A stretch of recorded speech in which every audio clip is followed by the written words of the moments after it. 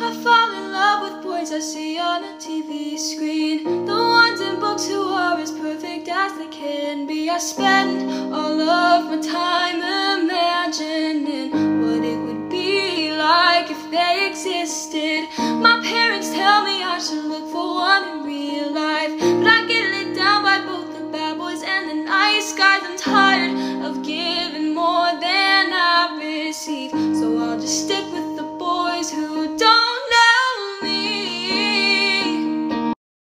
I built a friend with 3 pieces, plastic and a pen.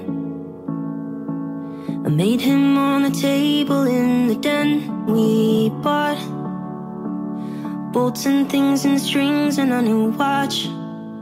That's what he got.